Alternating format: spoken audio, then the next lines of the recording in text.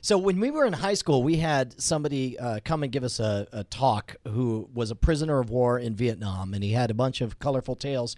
Among them was being at the bottom of the pit and having a circle of Vietnamese soldiers over him, laughing and taking bets as they threw either a boa constrictor or a python or some very large snake in the pit with him.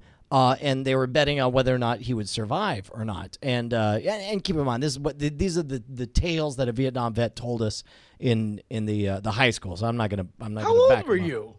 17. He was talking about this. It was brutal, man. It was like I feel like that's like the kind of assembly I would have never got at my school. I feel like by the time that I went to high school, they had like scratched off that whole have an awesome Vietnam vet come and tell you like super sweet war stories. No. Well, I mean, of course, the theme was not intended to be sweet. In fact, I'll give you the short version, but this story with the python ends with he feels it starting to wrap around his arm and constrict him, and it's dark. He can't see where the python is, and the one thing he thinks of is, I need to find the head, which means I need to make this thing bite me so I can find the head. So he starts digging in with his fingernails, like on a random section of the body, and he just keeps digging and digging, and then eventually the python bites him, and then he finds the head, and then he starts beating the head and biting it, or he kills the python. The story ends, and this is at a high school. This is not even an assembly. This is in our history class where he gave this story like 4 or 5 times throughout the day, and he talks about how eventually he escaped and ran full blast through the middle of the night until he ran headfirst into like a mango tree and passed out from smacking his head into it.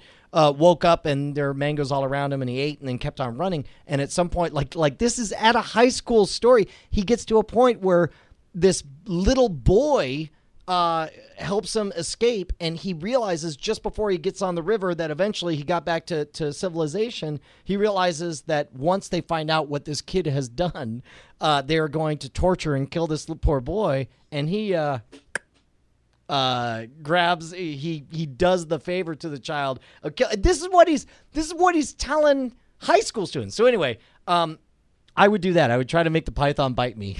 So I can save good God. I'm glad it was the first part of that story and not the last part of that story. That you would not do the favor to your newborn son.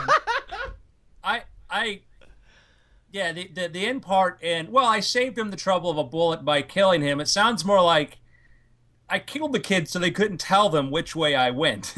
You know what? Maybe that was, and maybe we all tell ourselves stories about why we do the things that we do. But why we killed that 9-year-old Vietnamese boy in the jungle? Yeah, I have that story. It's one of those things where it's like lots of them. Yeah, like you want to hear some? I also have some I made up about Vietnamese boys that I might want to kill. That is a horrific story. Game over.